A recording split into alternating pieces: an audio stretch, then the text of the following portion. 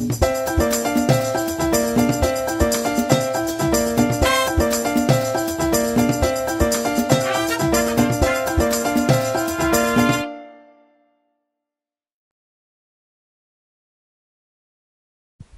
this is Dr. Nicki, and I'm here today to answer the question, why do guided math groups? People ask me that a lot, and I think it's really important to think about why to do them and what are you expecting to accomplish in a guided math group.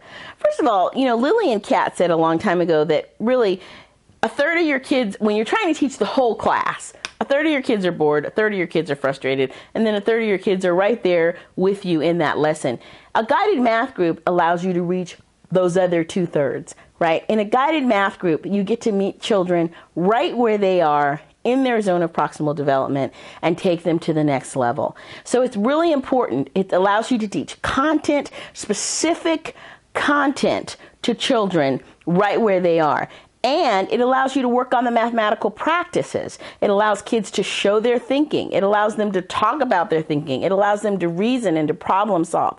It's really important to give kids an opportunity to do that in a small setting so that they're more able to do it when the whole community of learners is having a whole group discussion. You start that in a small guided math group. You get everybody to ask questions. You give everybody a chance to answer questions. You give children a chance to engage in mathematical thinking with each other and to reflect on their own understanding. Guided math groups are crucial and essential, especially in this era of new math standards. The Common Core is requiring kids to think deeply and to understand deeply and to be able to communicate their thinking.